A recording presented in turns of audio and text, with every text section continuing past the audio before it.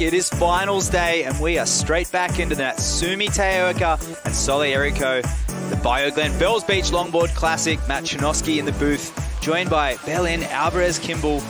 Japan taking on the USA in the first WSL final there for Natsumi. So look at that replay. All right, up number 5 to beautiful 10 again. Just, oh, she actually just jumped off. Beautiful 10, and then Soleil up in first wave, engaging that inside rail, some footwork. We saw some beautiful waves earlier. Beautiful 5, going up for the floater reform, connecting, using that rail to drive a little bit. Seeing if it's going to give her anything more to work with. And this wave coming in is a 3.33. Nice. Committed 5 nearly slips off. This is the second wave, so a little mistake there for Taoka, trying to get off to an early start, Belén. Yeah, just unfortunately, you know, just catching that inside rail, it got a little bit bumpier towards the end of the afternoon, and it's just a perfect canvas for them today. And Natsumi gliding into this one. High line, beautiful footwork there. It's got her through to the final. Same with those rail carves, transitioning cleanly up into another nose ride. Fluid footwork, relaxed hands, and here, middle of the board trim. She gets back on the tail, looks for the lip line, floats, makes it. The crowd go wild, shuffles forward just a little bit under the fulcrum of the rocker there. Just enough speed to get through this section into the bowl. Elegant footwork, forward trim there. Oh, and she goes down and thankfully avoids the rail to the head. Just mistiming that end section, but lovely work on the outside, Belén. Hirohisa, her dad, they'll be tuning in right now, along with the Brohei, her brother, back in Taito. And she honed her skills on right-handers like this at Taito Breakwall. Talk us through this. Great 5, just really, again, back to the toes, really completely... Oh, sorry, I just lost my breath there. Completely with conviction into those turns, into that floater, grabbing that rail, really actually pulling that rail up to get some speed so she could make it through that section. I guess the ones in front of the leading charge of the logging revolution. And here goes Soleil, the student, hangs 10 there. Delicate footwork, treating this like a first point Malibu wall. Midsection of the board, beautiful style as she flares the hips a little bit. Steps back into that tail, rolling that board around, soft rolled bottom, stepping onto the tail there with a drop knee sweep, and elegantly just waiting for this section to hold up on the inside. Nice poise, good timing, a bit more of extended nose riding time there. Here, a bit more critical there. Very similar to her home wave of Malibu, California. Soleil looking strong on the first wave of conviction for her in this heat. She looked so comfortable surfing that wave. You can see everything that she did, how she transitioned, the way she surfed it. But this is the replay of Soleil's epic wave. This was her 6.83, great surfing, really committed nose rides. You notice she doesn't go to the bottom of the wave until she needs to set her line up again. She stays really high in that speed zone section, which is the top part of that. Nice drawn out nose rides. Again, that little arm lift to give her, you know, raise the board up back to a beautiful 5 and a 10. Just really locked in that rail. Comfortable back to a 10. Nice water spraying off. Absolutely flying. And looking at this inside section and deciding, nope, that's it for my little campaign, I'm out.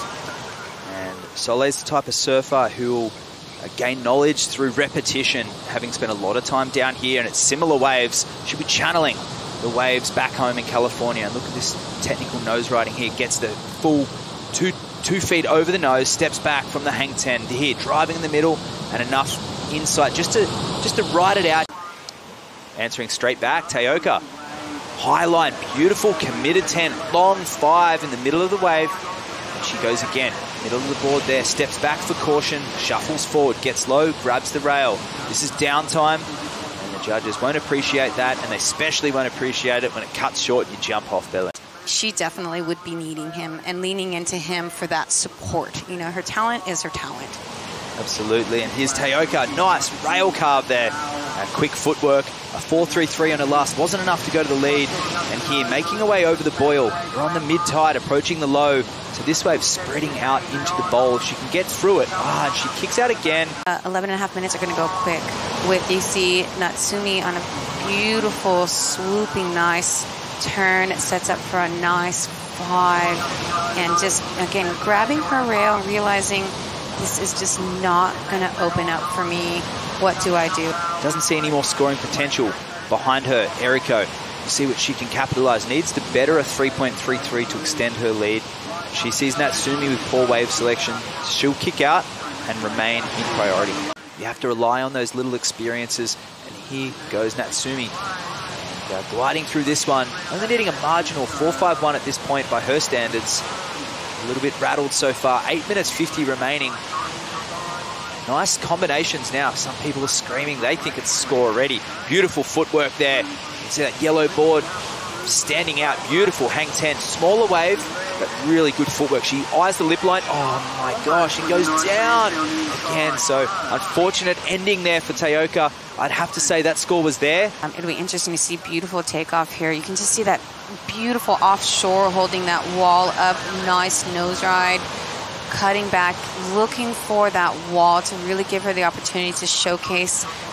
Again, cutting back, trying to find something with a little bit more substance to the 5, a little bit longer. Beautiful, beautiful 10. And there's that section she was looking and hunting for, and just coming unstuck with that wind hitting the bottom of that board. The beginning of that wave, despite the falling off, was a 5.67.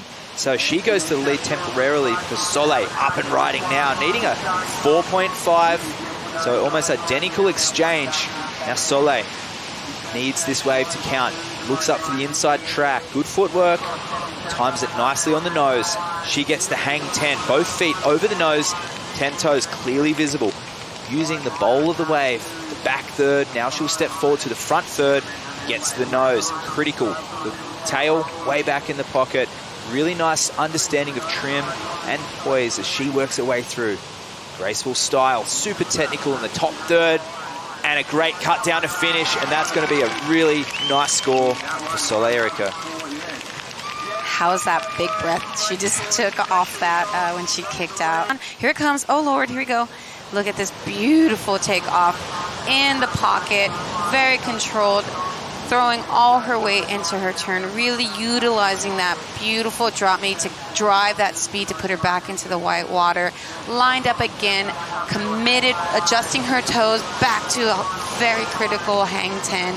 Again, nice swooping of the transitions of the rails back to the white water. Taking a time up to critical spot 10 holding. Really, really flying down this section. Again, nice little weave utilizing the front part, and then the 5 just locked absolutely in with a gorgeous cutback. That is going to, I'm really excited to see what that's going to drop for her. Yeah, tremendous surfing there from Errico. Look at that hang 10. But I think it's the work after this that captivates me. Whether or not the judges appreciate the subtleties here, she is just really deep and performing everything in that arc of the pocket. Really difficult to do. It's all about feeling, connecting with the board. You just see that board elevating slightly, the whitewash holding the tail in. And here she goes, the Japanese competitor, knifing into this one. Stays high on the wave. She's going to give it everything. Nice 5 to get things started.